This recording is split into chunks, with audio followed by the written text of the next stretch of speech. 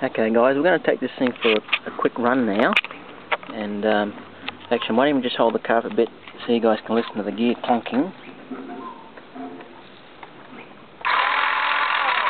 It's not real flash, but we'll just take this thing for a quick run so you guys can get a gist of this thing.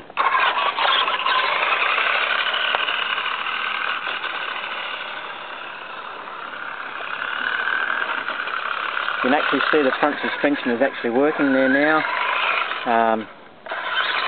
With the stock suspension out of the box, it's just hard as a rock. But yeah, for $50, not a bad little unit, guys. You know, you could certainly do a lot worse than this little car for $50, that's for sure. At least the suspension works a bit there now. But yeah, when you get one of these things, absolutely by all means change the front suspension round. Just change the springs and have a good time.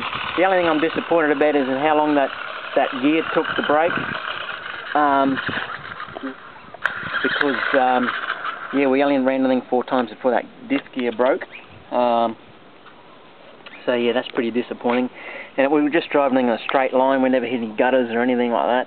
And the other thing too is when I pulled the diff apart to when I found that broken gear, there's actually a small steel shaft that gear actually sits on, and that was bent. We've actually managed to get that straightened out, but hey, it's a $50 toy, and I highly recommend this to, like, if there's somebody out there who's got a say a small child, and you know, they want to get into RCs and learn something about RCs.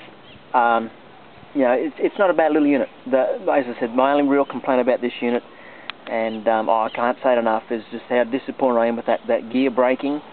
I'm going to need to try and think up some sort of way as to how I can fix that gear properly. I've tried gluing it into place, and it only lasted 2 minutes before the gear broke again, so I'm not sure how I'm going to fix it, but you know, for what it's worth, for $50, it's not a bad little unit. Thanks guys for watching.